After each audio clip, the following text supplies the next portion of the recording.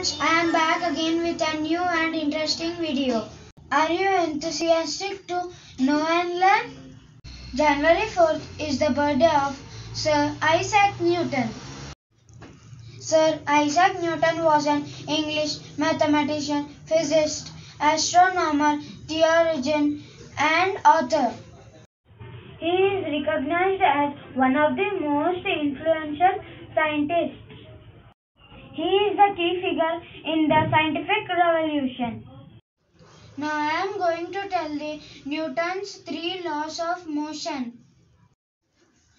Newton's first law of motion. If a body is at rest, remains at rest. If a body is in motion, remains in motion at constant velocity, unless acted by a net external force.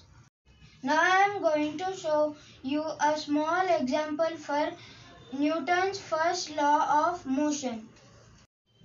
Now I have taken an object. I kept it here. Now it is in rest. Until external force is not applied, it will not move.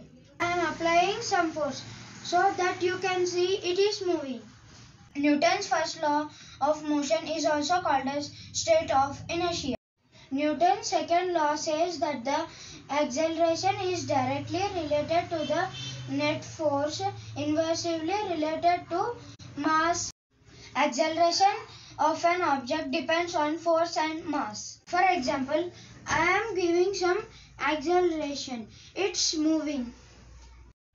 Here, mass is inversely related to acceleration and net force is directly related to acceleration.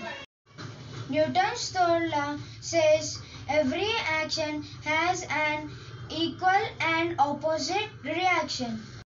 For example, I am throwing a ball and it's coming up. Throwing a ball is an action. Coming up is a reaction. Hope you liked this learning video. Please like, share and subscribe for NeeliCreations.